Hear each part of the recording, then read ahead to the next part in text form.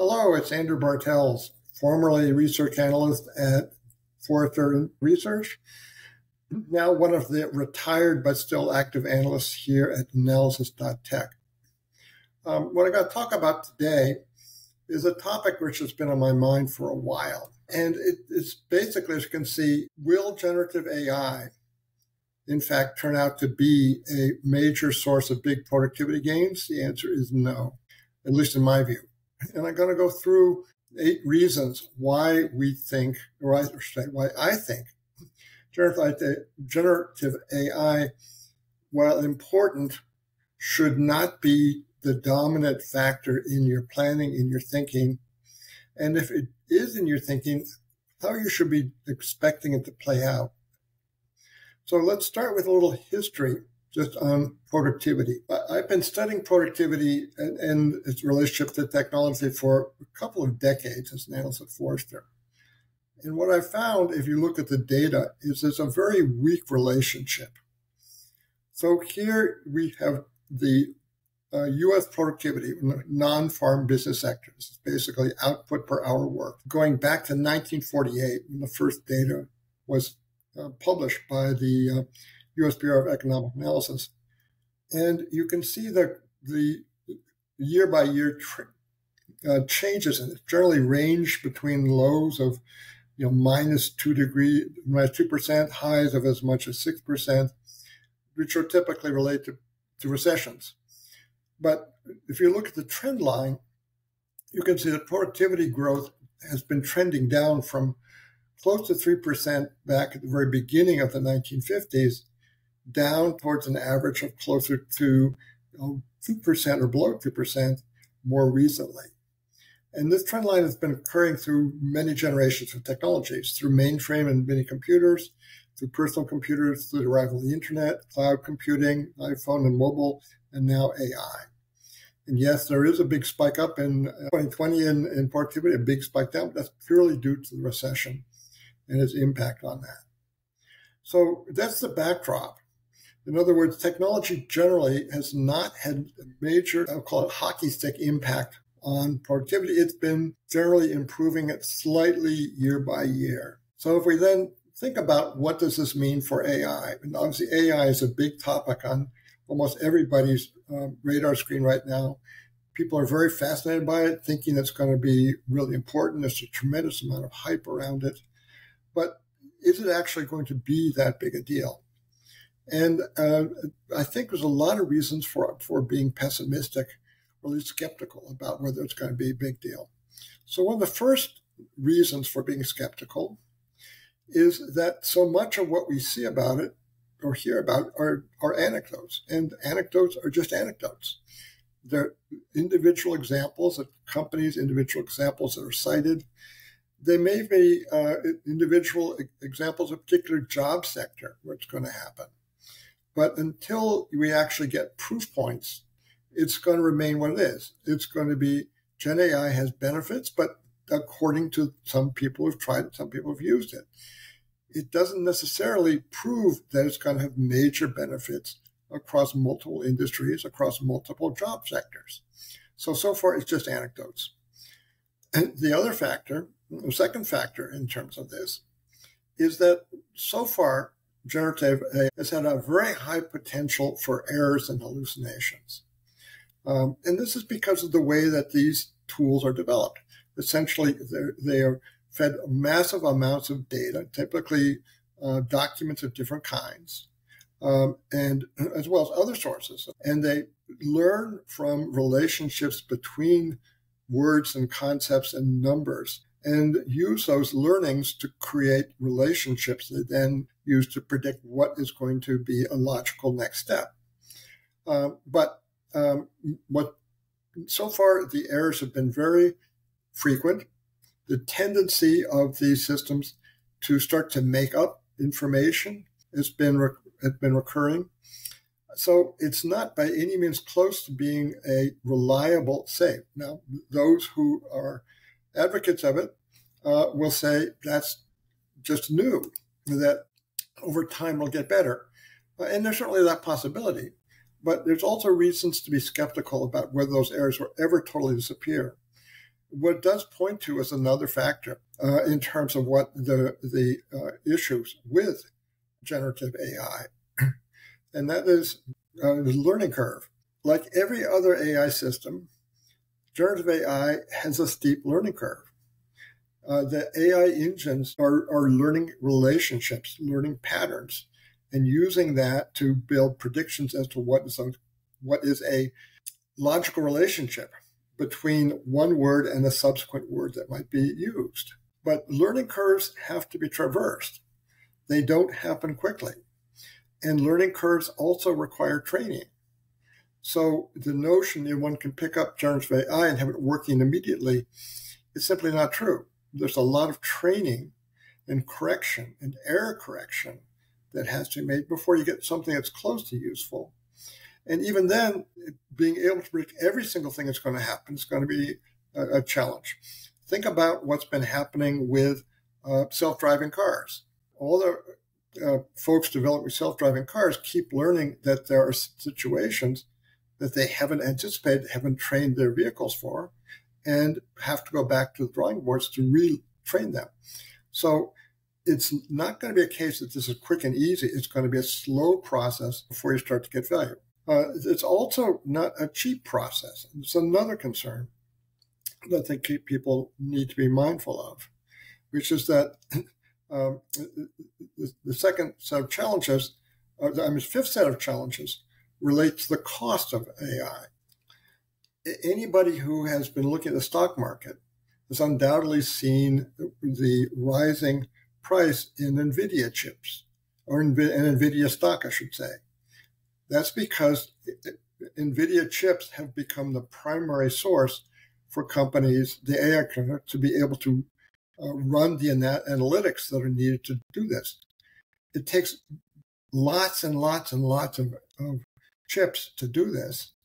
And those chips have to be housed in big data centers. Those big data centers are massive consumers of electricity. In fact, Gen AI is starting to rival cyber currencies as a source of electric demand.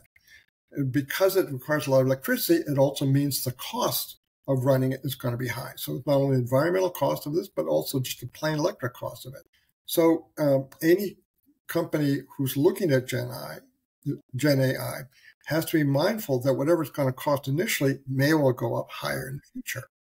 And that then raises the question, is it actually worth doing this if the costs are high? And some analysis show that, in fact, in many cases, the cost of a Gen AI solution outweighs the benefits that may arise and simply doesn't make sense in many instances. High costs are not the only factor. There also are other issues in terms of getting the data that's needed. A lot of the Gen AI systems that are running there were trained on data from reliable sources like the New York Times, like the Wall Street Journal, like other publications who have not just a lot of reporters, but also a lot of fact checkers to make sure that data is fine. Well, guess what? The New York Times, among others, is suing these vendors because they, in fact, have, I won't say stolen, but they have used the data in a way that goes beyond what they view as appropriate use. And it also means that a lot of the vendors are running out of high quality data. And they're having to look for alternative ways of getting at this, such as analyzing YouTube videos and other ways that are generally basically not that good in terms of the data quality. So now, if a company is doing a Gen AI solution on its own data, you'd think that might be easier. You don't run into the issue, but think about the data that might be used to train your own company's AI system. You would have to go through every report, every paper, every document that's being used to make sure it's up to date, has not been superseded, has not been somehow junk that's been put in there. So there's a lot of challenges that you face, but whether you're using public data or using your own corporate data to do this. And you've got to be mindful that those challenges do tend to encourage cutting of corners, which also cuts the quality of the data as well. So now, one of the other issues around Gen AI is where it's being deployed. One of the hypotheses that's been articulated, for example, by the CEO of IBM, is that the primary target for Gen AI solutions is back office work, finance, HR, purchasing, other office-based activities. But what's being ignored, in which those activities often do involve a lot of reporting, a lot of writing, a lot of documentation. So you'd think that, okay, a Gen AI solution can actually automate that and reduce the work. But in reality, if you actually study a lot of these work activities, they're usually not solo people working by themselves. There's a lot of collaboration that goes on in these ones, whether it's one lawyer talking to another lawyer about what should go into a brief that's being filed in defending a company from a suit, where it's a financial analyst looking at what's going into a SEC filing to make sure that they've got the right information in. And collaboration involves different people sharing different ideas. And so far, Gen AI has not focused on all collaboration. It's been, in effect, individual replacement. So these back office work looks like it's easy areas to cut. You've got expensive people doing it, but the reason you've got expensive people doing it is that errors in these activities can cost hundreds of millions of dollars of damages if you don't do them right, which again comes back to why collaboration is so important. So the targeting of back office work by Gen AI, I think, is a misplacement. I don't think that's really going to play out in many cases. Will there be some? Yes, but will it be universal? Not likely. So it's going to be a smaller market, I think, than these vendors think, and smaller markets are going to not hit the profit targets they're hoping for. So overall, if we think about this, the opportunity for Gen AI from the vendor perspective is going to be smaller than a lot of the vendors expect. First, as I said, targeting back office work looks attractive, but that's only a small portion of the workforce. It's only about 5 to 6 to 8% of companies' workforces. And most companies are small companies who are slow to adopt this. So the real target would be for the large enterprise market, but it's only about half of the overall economy.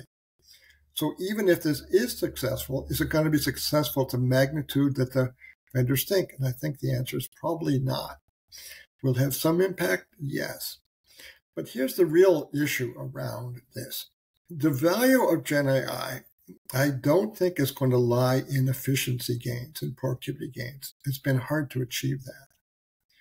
But what is the potential is to approach this from a different angle, approach it from the angle of the individual worker, the individual attorney, the individual finance person, the individual purchasing person, any of the back office white collar people, and put into their hands a set of tools that may be AI-based. Now, those tools may actually be similar to the low-code, no-code type of tools that some countries have already been doing.